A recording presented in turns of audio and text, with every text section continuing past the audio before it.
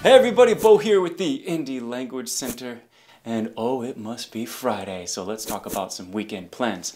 Today we have something a little bit more colloquial, and it's simply, hey, what's up this weekend?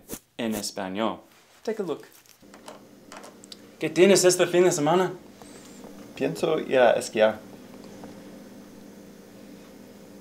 ¿Indiana tiene montañas para esquiar? Oh. Yeah, that was a real disappointment for me when I was a kid to discover there were no mountains for miles. Thanks everybody for watching this week. Be sure to leave us a comment if there's something you would like to learn how to say in Espanol, and we might get to it next time. Ciao!